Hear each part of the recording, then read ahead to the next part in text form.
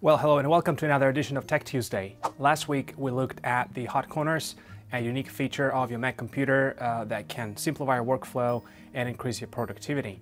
Today we'll look at communication and specifically how you can make it a bit easier for the kids to reach you via the email.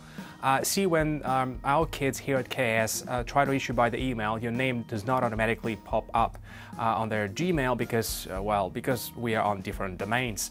So we got a question from one of the teachers about what is the quickest way for kids to be able to send an email to a teacher, whether it is through the Gmail or if you're making a Schoology banner and you want to include a hyperlink to your email. And here's how you can do that. This link here contains first part and the second part. If you just put your email into the second part, clicking on this link will automatically take a student to their Gmail and put your email as a recipient. Let's have a look at an example how this method can be used to insert this link into a Schoology banner so that your students can easily reach you by an email if needed. So I'm going to go to Schoology, I'm going to go to one of my classes, and you can see in the banner I've made, I have this email me, click me link.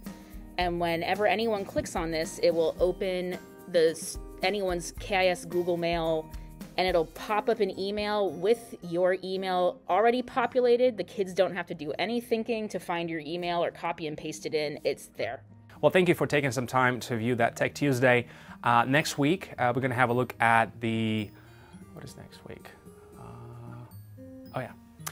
Next week, we're going to have a look at EdTech coaches here and how these people here at KS can support you in your classroom.